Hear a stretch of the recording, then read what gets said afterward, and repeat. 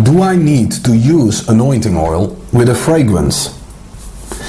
Romans says, "For if the first fruit is holy, the lump is also holy, and if the root is holy, so are the branches.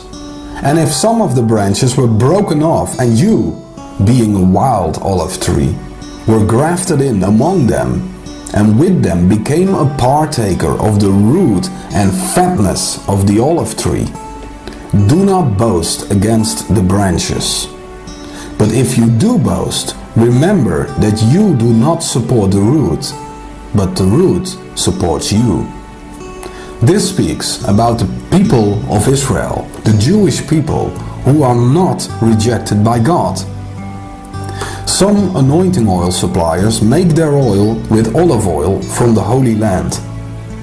This is of course a beautiful prophetic image, since we became the partakers of the fatness of their land. However, some people find themselves in such a bad situation that they cannot afford to buy anointing oil. If that is you, I want to encourage you today. It is not God's plan or will for your life to live in poverty. Every chain and every yoke of poverty can be broken over your life. It is not wishful thinking, it's reality. You can make it your reality by your faith in the Word and the power of God. If you cannot afford to buy anointing oil, just go to the store and buy yourself a good brand of olive oil. Start using that to anoint yourself daily. Find out what it means to anoint yourself. Find out what the Word says about the anointing. Find out what the Word says about your situation.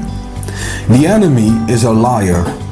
The only security you have is found in the Word of God. If needed, just anoint yourself with pure olive oil, but start doing it. Show the spiritual world that your time of trouble is over. There is so much more to share about the anointing and the anointing oil.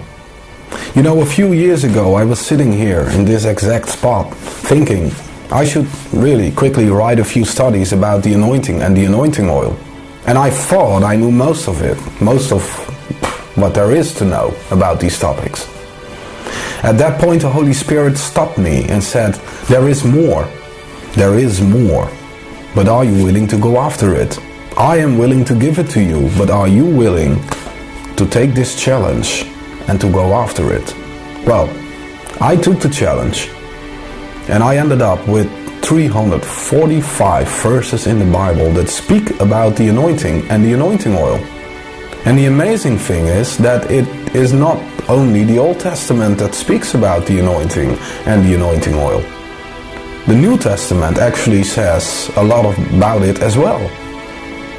And now you can learn everything that I have learned throughout this journey, which took me a half year. Because after all my studying and taking all these notes, I ended up with a book called The Anointed Bride. Today you can order your copy and learn the same things that I have learned in that half year.